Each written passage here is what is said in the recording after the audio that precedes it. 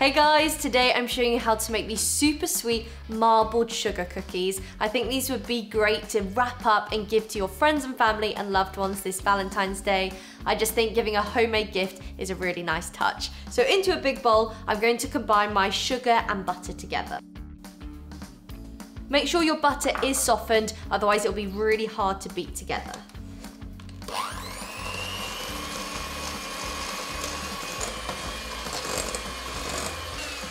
That's looking a lot creamier now. I'm gonna pour in the vanilla extract to give the cookie a bit of flavor. Followed by 1 large egg, and I'm gonna beat that all together.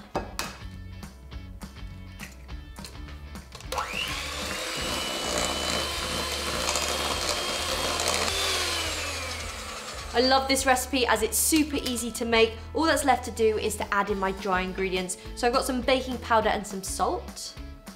Going in there. And finally adding in my plain flour.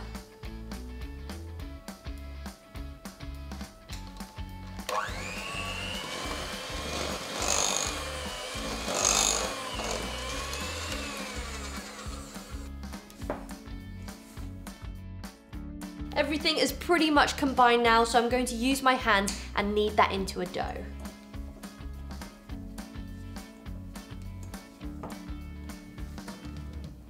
I'm giving my cookies a marble effect as I think this looks really pretty and really arty. So I'm going to split my dough in half. I'm keeping one half plain and I'm colouring the other half pink. But if you don't want to do these for Valentine's Day, you could switch up the colour for your party or for a birthday. So add one half into a separate bowl and I'm going to use some gel food colour to dye mine.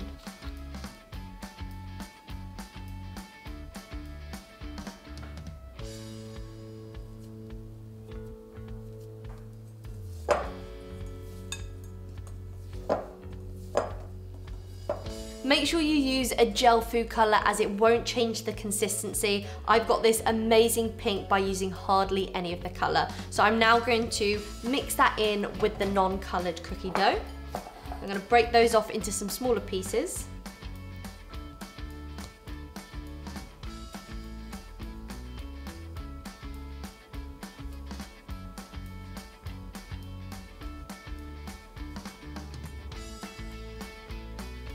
Make sure you don't knead it too much as you just want it to create a lovely marble effect. So give it a few turns to get that pink into the uncoloured cookie dough. I'm going to flatten that out and I'm going to cover that with some cling film and put it in the fridge for about 30 to 60 minutes just to firm it up.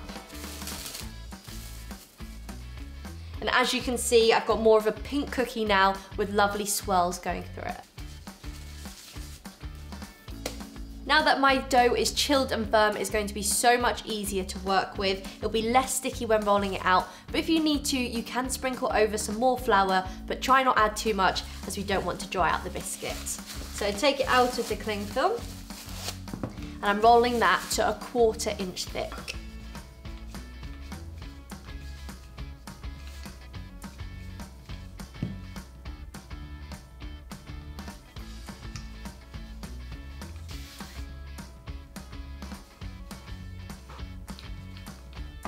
Once you've rolled it out, you can really see that marble effect, and I love the colours that it makes and the swirls. You've got some deeper bits and some lighter bits. You'll have some cookies that are completely pink, but I think that's really nice to get a bag full of lots of different colours. I'm going to use a very small heart cookie cutter, but you can make these as big or as small as you would like. So I'm going to press those out. And then I'm going to place it onto a baking tray, and I've lined that with some baking paper so it doesn't stick.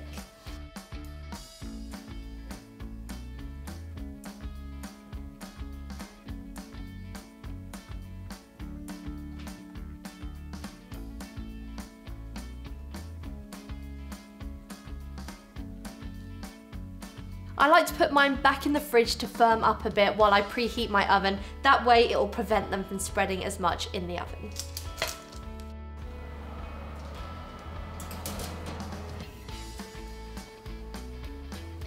Once my cookies are out of the oven and they're still warm, I love to sprinkle over some caster sugar to make them even more delicious. And don't forget, I'll leave all of the ingredients and oven temperatures in the description box below. And if you love Valentine's treats like I do, I'll be uploading another video next Thursday, which is perfect for Valentine's Day. So if you're not already, subscribe by pressing the red button and also that little bell, and you'll be notified when that video is up.